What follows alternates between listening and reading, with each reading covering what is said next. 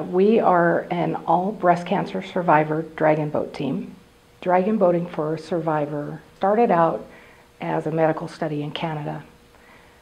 Breast cancer survivors were always told once you have that mastectomy or that lumpectomy and all those lymph nodes are removed, upper body exercise is out of the question.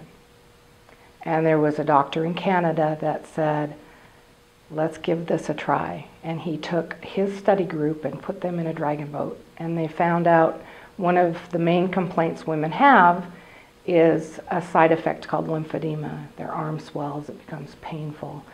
And the study was designed to see if the upper body exercise made that side effect worse. And in fact, it made it better. After I found out I had breast cancer, I read an article about a Canadian doctor who started dragon boat racing up in Canada to help with women with lymphedema in their arm because they lost so many lymph nodes. And so I went to my best friend and told her, you know, this is something I really want to do. And she knew Ann Ashburn and from Drum Corps, and my best friend hooked me up with Ann, and I went to the first Pink Phoenix meeting.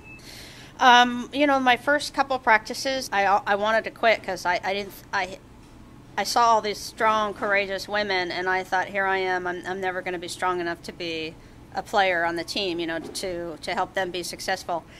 I talked to the other women, and they said they all were in the same place I was, and I knew that's when I was in the right place.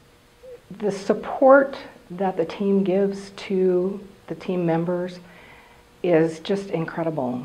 We have several women right now who are back in treatment, and there's so much that is done for them. We go in and clean house, we send cards, we send gifts. I don't think you get that support anywhere else.